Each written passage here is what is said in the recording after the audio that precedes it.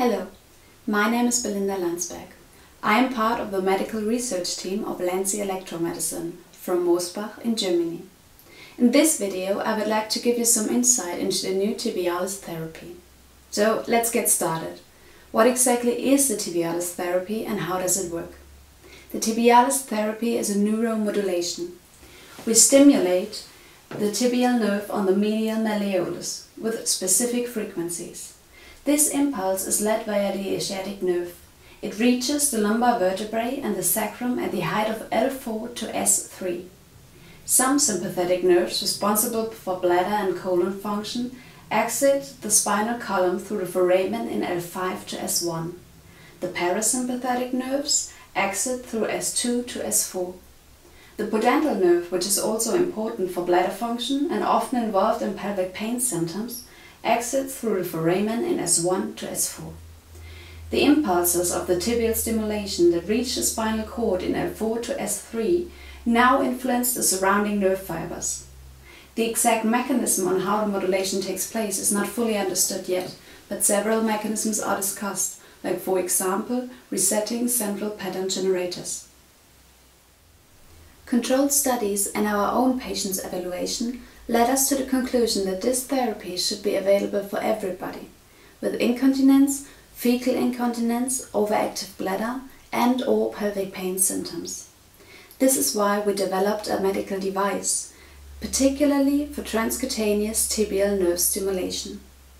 We chose an easy-to-operate design to maximize the patient's compliance and therefore enable him to do the therapy correctly and achieve the best possible results. We observed that the patient's condition improved differently depending on the frequency we use. This is why the LANCY Tibialis device has different fixed programs, which differ in their impulse frequencies. Which program is used depends on the diagnosis or the predominant disorder. The LANCY Tibialis device works with self-adhesive electrodes and is therefore non-invasive. It's very cost-effective in comparison to percutaneous stimulation, medication or surgery. In this respect, a randomized controlled trial done by Preyer et al. In Austria and Germany is highly interesting. They stated that in treating overactive bladder, the tibial nerve stimulation is as effective as tolterodine, a common parasympathetic, just with much less side effects.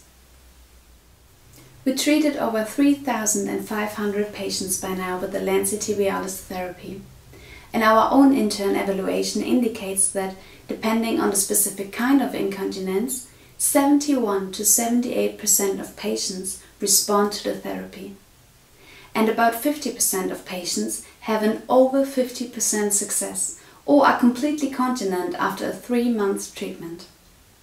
Due to different points of success, a direct comparison between official studies is difficult, but as you can see, many have similar results than we do.